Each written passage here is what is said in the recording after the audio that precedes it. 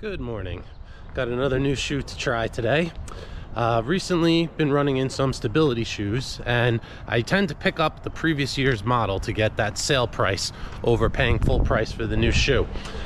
One thing that happens a lot when brands come out with new shoes, similar to new model years of cars, sometimes they just make some minor tweaks and sometimes it's a complete redesign.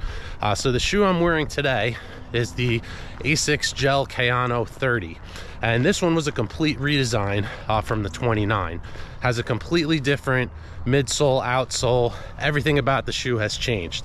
So it's still a stability shoe, but this time they're coming at stability kind of from a different angle, where it's a 4D guidance system is what they're calling the midsole here. And the place where you typically would find a medial post in a stability shoe, this actually has some softer foam in the shoe in that spot. It also has a full outsole, or full midsole rather, of Flight Foam Blast Plus, but this is the eco version of that foam. So it's a bouncy foam, a soft foam.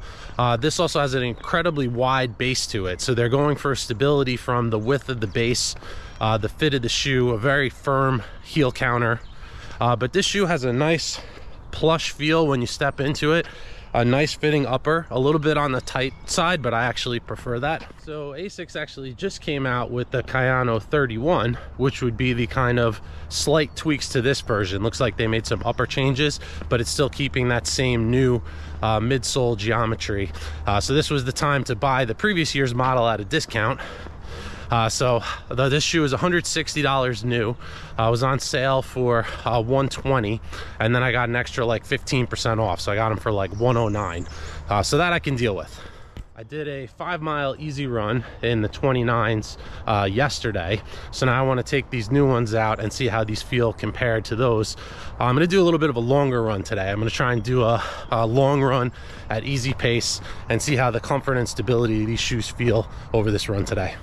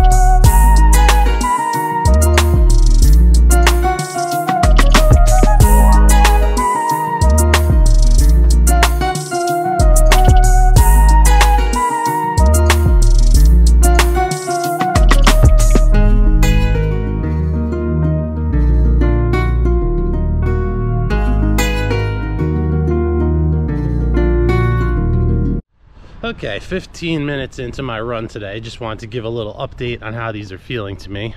And I'm getting strong Hoka Clifton vibes from these. They have that similar really wide platform and soft foam.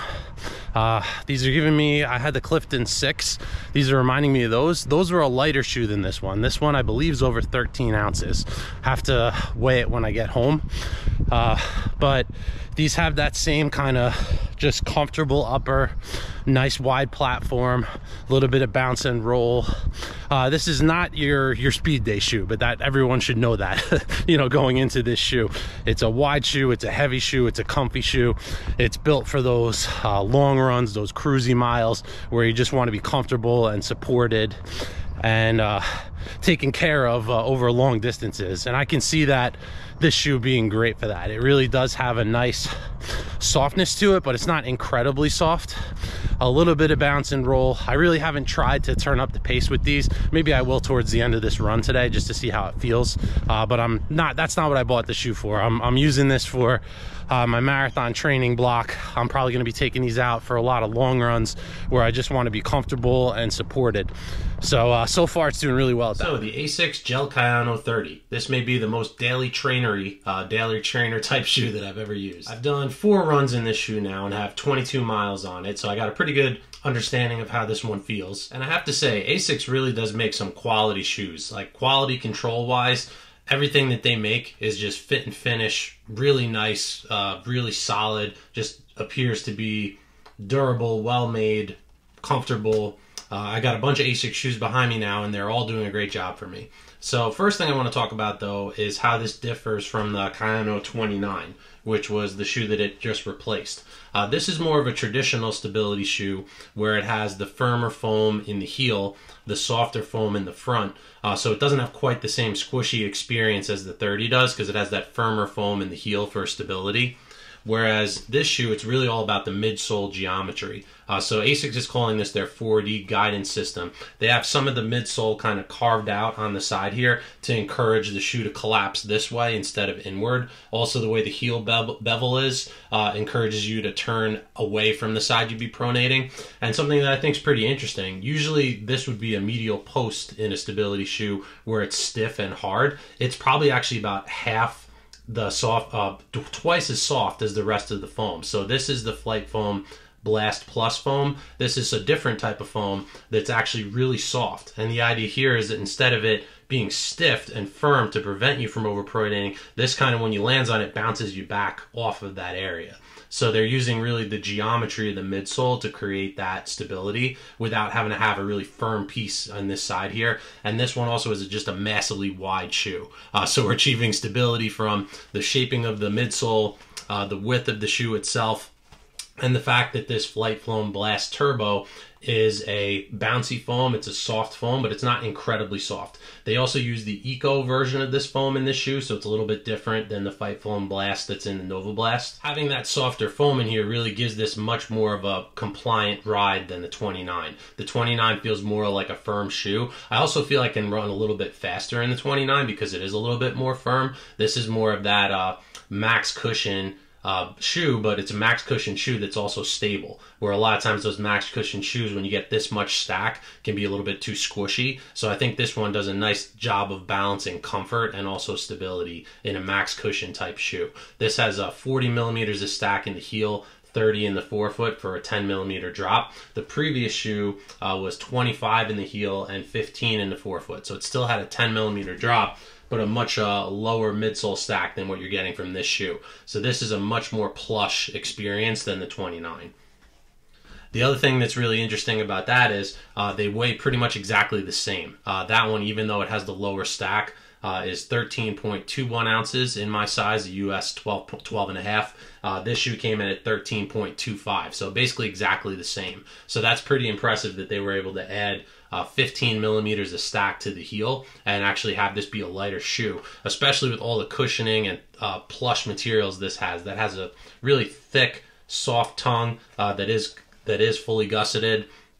The heel counter has lots of padding around it, and this is one of those really stiff heel counters that's not going to move on you at all, so you get a great lockdown in the shoe. I also like the width of the upper here. It comes in a little bit at the toe box, but this actually fits my foot really well with that nice plush tongue, and my toe comes up to like right about here in the 12 and a half, so right before where the toe bumper comes in the shoe, which is pretty much exactly where I want it to be. So the 12 and a half is what fits me well in most of the Asics shoes. I did end up getting a 12 in the Super Blast, which runs a little bit longer. It is also interesting though, picking this up, feeling the difference in weight with the Super Blast. That's a big advantage to this shoe, but they're meant for completely different purposes. This shoe is coming in at 9.9 ounces in a 12, which really is a significant difference. But this shoe is more meant to be a training shoe that you can also run fast in. I'm considering, when the Super Blast 2 comes out, using that as a marathon shoe later this year, because this also has a very wide footprint here. If you look at these two, it's very similar.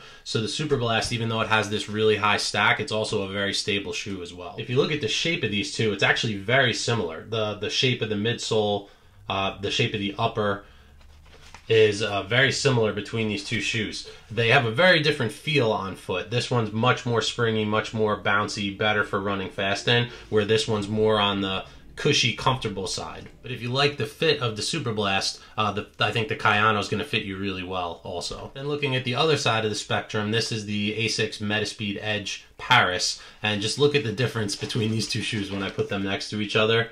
You wouldn't even think that they fit the same person. This one has that super wide midsole, or super wide profile to it, where this one's much more narrow, stripped down for racing, significantly lighter. And just look at the size of this shoe compared to that one. The whole thing fits inside of it. So these are two completely different shoes, but both great at what they do. This is a super light, fast racing shoe, bouncy, explosive, and this kind of goes the exact opposite route. So I would say these are two really great quality shoes, but completely different. This one is for those daily miles, keeping you comfortable and stable for long runs in marathon training. And then when you take this one out, you're ready to go on race day. I really do like that a lot of these brands are looking at new ways to do stability instead of just putting a post in there and making it a heavy, stiff shoe. This one is also flexible as well. It has some torsional rigidity to it. It's not completely loose, but it gives you a nice little bit of bounce and roll. Not incredibly explosive like a Nova Blast would feel, but this definitely keeps you rolling along on those long runs. So buy it weight or second rate with this one. This one is definitely a quality shoe. At new, it's $160, and I think it is worth that price. But now you can get it on sale for $120 most places. I was able to get it for a little bit less as well since the 31 just came out. And again, it looks like the 31 just had some upper changes, and they changed the outsole pattern on it a little bit. So I would say the thing to do between those two is to go for the 30 at this point. But between the 30 and the 29, this is a significant leap forward from this shoe. This is a much better shoe than the 29 to me. I'll post an update on this shoe as I continue to run in it. I expect to get over 100 miles in these pretty quickly because I have a training block coming up, a lot of races this summer, and then my marathon, the Chicago Marathon in October. So I'm really going to start kind of ramping up my miles. I think this shoe and the Super Blast are going to get a lot of those miles because those are two comfortable, stable shoes. That one allows me to run a little bit faster in it, and this is just the Honda Accord of running shoes. Reliable, it's going to last a long time. You're going to be comfortable, but it's not going to break any land speed records. That's all I have for today. Please remember to like and subscribe, and I'll see you in the next video.